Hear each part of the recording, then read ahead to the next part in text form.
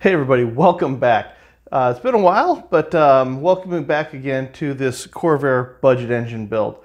It's been about a month, of course, coronavirus and all this stuff has kind of slowed down my progress, but I'm happy to be back in the shop and making some content for you guys, especially on this budget build Corvair motor. So let's get right into it. So the first thing I want to point out was originally when I was doing a lot of the work, I brought up this manual here.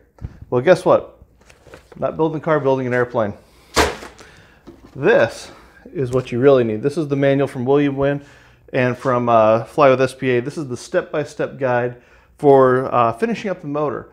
What's nice about this is it has all the torque patterns or torque values, especially when using this stuff right here, the ARP assembly loop. And this is important because this is going to change the torque values that are in the base motor. So today, the plan is, kind of look behind me here, I have got all of the pistons ready to put in the cylinders and along with the rings. So I'm gonna check the ring gaps and let's see if we can get these things seated and kind of, hey, who knows, maybe even get them in the motor. So let's get started. All right, so let's dive right in. So when you got the Corvair motor, you've got a series of different rings. These are standards, which is what I need for this. These are standard pistons, and which also gives me standard diameter rings. So in the box, you got the number 1, number 2, and these other rings down here. These go down in the oil passage. So each one of these needs to go in there, and it has to have a specific gap. Now the gap that we're looking for between these 2 points is specified, like I pointed out earlier, in this manual. So you flip open the page to the correct section here, and here we go. On these, we have a specific gap that we need, and it is, well, you guys will have to buy your own manual to figure that out. But let's go and double check that all of these match what's in this manual.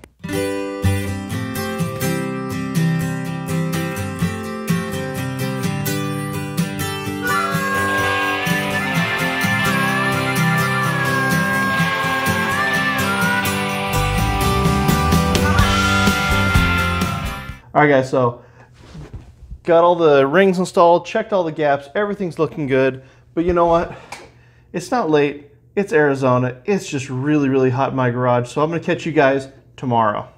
All right, everybody. So it is the next day, and I've got pistons ready to go. And I've got this little contraption. I came up with this idea from William Wynn, so it's not mine. But it supports the cylinder, and you'll notice that we got this little block down here, and that keeps the cylinder in the position it needs to be in. So let me show you where that is.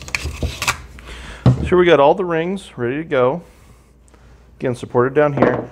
But this is what's important. So if you look here, I'll show you this real quick.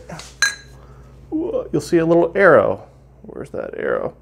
Right there. And that arrow points to the front of the motor. Now how you determine the front is this. You'll notice that you have a narrow set here on the bottom and a wide set on the top. So this is for cylinder 6. Well, where's cylinder 6?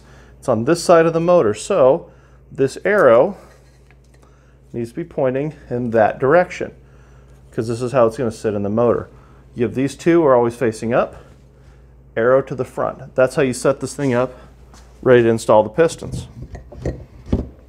The reason this block is here is so that I can get this into the correct position. So here we go.